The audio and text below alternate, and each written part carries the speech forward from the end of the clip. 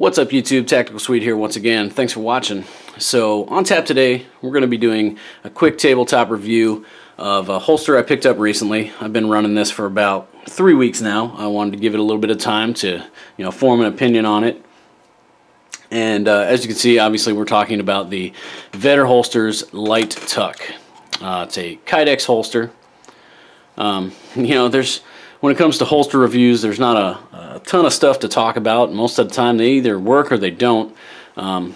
So just a couple of things I want to touch on. Obviously, the looks, the fit and finish, comfort, stuff like that, little details. For the most part, I'm going to be using this as my comparison. This is the holster I have been running for a while now. It's the Blade Tech Clipped. So yeah, I've been running this for a while. There are some things about the LightTuck that are, in my opinion, improvements on the Blade Tech here, and we'll talk about those. First and foremost, looks. I went a little bit above and beyond. I mean, they sell these in a lot of different colors. You can go basic black if you just want to do it cheap. I spent a little bit of extra money and went with this nice Cryptek Typhon pattern. Love it. Just a little bit of extra. Nobody's really going to see it except me, or if I'm showing it to somebody. But just wanted to do something a little bit nicer. But very nice. Love the way it looks. As far as the fit and finish of this, Vedder did a really nice job with this. All the edges here, you got they're rounded inward towards the end of the barrel here. All these cut edges are sanded down very, very nice and smooth. No hard, sharp edges for you to have dig into you or anything like that, cause discomfort. They really did a nice job with this. The inside, again, very nice and smooth.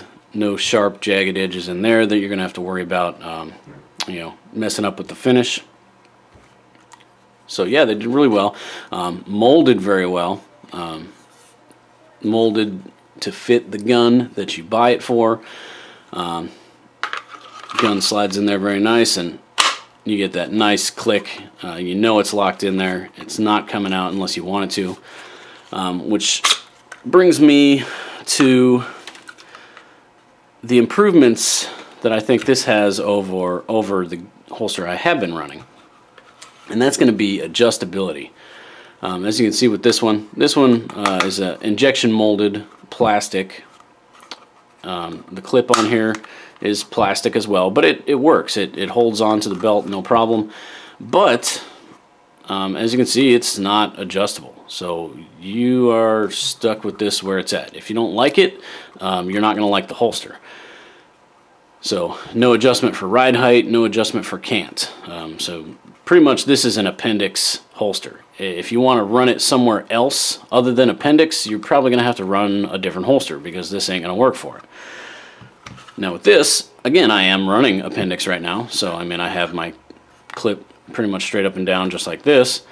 But if I'm wearing a different style of clothing, I want to carry a little bit different, I can then loosen up this screw and I can adjust the cant. I can run this at a 4 or 5 o'clock position with a little bit of forward cant. I can do that with this. I can also adjust the ride height with this. If I want to go really deep concealment, as you can see, there's 3 different positions here. You got a set of holes there. You got the middle set that I'm running in right now, and then you got 2 higher sets. So if you want to run deep concealment, you can run this on the higher side and bring the holster down further into your waistband. Or just the opposite, you can run it higher if you want a little bit easier grab on the gun, but you're not worried about concealment as much. You can do a lot of different things with this. Another thing you can adjust right here is the retention. Again, with this is just straight riveted on there. The retention you get is the retention you get. With this, you can tighten it up, you can loosen it. Honestly, right out of the box, it was great. Again, nice, solid, audible click. It's not coming out unless you want it to. The clip itself is metal. It is a little stiff, which I like, because if you have to, if you have to struggle a little bit to get it on and off, it's definitely not going to come off by accident. So I don't mind, having to put a little effort, bending it up and sticking it down over the belt. I don't mind that, because then I know it's not going to come off when I don't want it to. But nice, solid, well built. All around, they paid attention to the fine details in this. Did really well. Now, since we're being totally honest here, as I've said before in a lot of my videos, I'm completely honest. I don't put out good reviews for product or anything like that. If there's something I don't like about something, I'm going to bring it up. And I did have an issue with this right out of the box. Right here, the hardware that attaches the clip to the holster. I loosened up the screws to adjust it. I wanted to try some different positions with it, and as I took it off, this fell out of the bottom of the holster. What this is the threads for the attachment hardware. As you can see right here, this side has the piece on there, this side doesn't. It broke off. I don't know how it happened, whether it was maybe just a faulty piece, or if it was tightened a little bit too much from the factory. I don't know what happened with it, but it did break. So I contacted Vedder, and no questions asked. The very next day they had new hardware in the mail, and within a couple days I had it and I was up and running again. No problem since. I've changed this around several times, trying different configurations, and I haven't had it happen again. So, did I have an issue with this out of the box? Yep, sure did. But looking around at other reviews, I haven't seen it, being a problem with anybody else. So I think it was just a one-off thing. But as I've said before, to me, the true measure of a company is how they handle things when it goes wrong. Do they make it right for the customer? And Vedder has a lifetime warranty on these. If anything goes wrong with them, you let them know.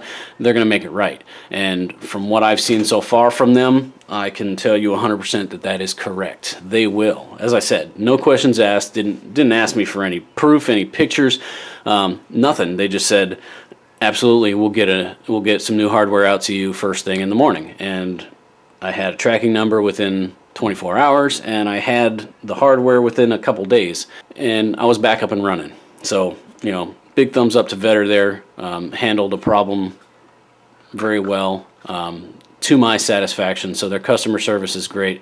Their products are great. I'm still running that Cobra quick release belt from Vedder.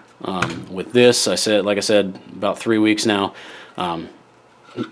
Very comfortable as far as, I run appendix. A lot of people don't like appendix, but this holster doesn't cause me any issues that I don't have with any other appendix holster. And in all honesty, the nice finish of the kydex here is nice and smooth.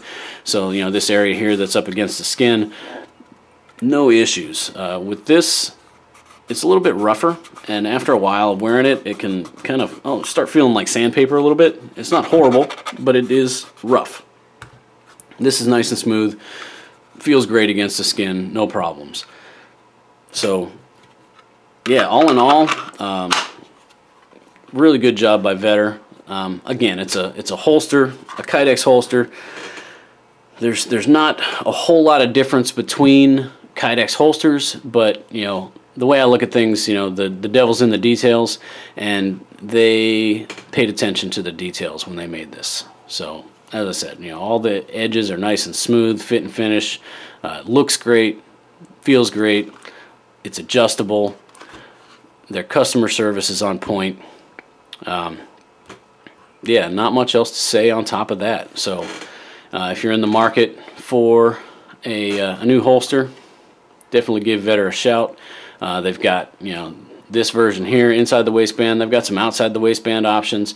A lot of different things out there for you to check out and try. As I said, bunch of different color patterns you can choose from. A lot of variety. All right, guys, that's all we got today. Just wanted to throw this out there, give a shout out to a small, again, American-made, small, family-owned business right here, Vedder Holsters. And anytime I get a chance to support a company like that, I'm all for it. So great product for a small, family-owned American business. That's all we got today, guys. As always, if you like what I'm doing, give me that thumbs up. And by all means, if you're not already, please hit that subscribe button up there. Stay up to date with any new videos we got coming out. We will catch you later. Till next time, live life and have fun out there.